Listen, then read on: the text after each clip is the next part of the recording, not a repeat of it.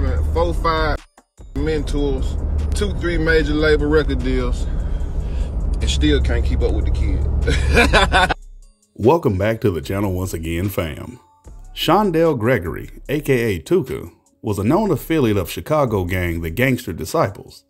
His shooting is thought to have been in retaliation for the death of another gang member, 17-year-old Edric Walker, aka Ty, who was part of the Black Disciples and is thought to have been killed by GD members. As part of the rivalry between Chicago gangs, their members taunt each other via songs or on social media, and King Von has mentioned smoking Tooka various times.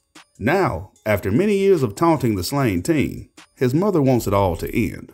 What do you want the industry to know? And what do you want the entertainment industry to know? What do you want other rappers that have brought up your son's name to know? Tooka is a whole person.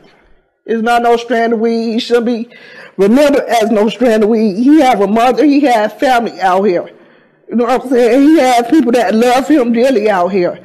So all this stuff y'all talking about, y'all smoking on Tooka and dissing him, you can't dance with the devil and expect God to forgive you. You can't do that. It's either or. Thanks for tuning in yet again, and stay locked here for the latest breaking news and updates. And until next time, here's to praying for peace for all.